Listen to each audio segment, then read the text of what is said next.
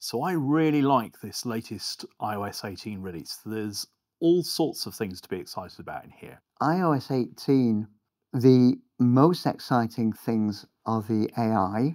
So to have all these features for live recognition, text recognition, all just available on the VoiceOver rotor. So for somebody who uses VoiceOver, you can actually get to them really easily now. And the same for actually changing voices. So you can actually really quickly change between different voices. So it might be, for me, I quite like having a faster voice whenever I'm just sort of browsing around on my phone. But if I want to read something, an email or something on a website, I kind of like to slow it down because that's the point where I really need to pay attention to what's happening. And now you can do that really easily. The writing tools feature, which is a way of, if you're not very good at writing messages or texts or document, you can get your phone to proofread. More importantly than that, you can change the style of your message.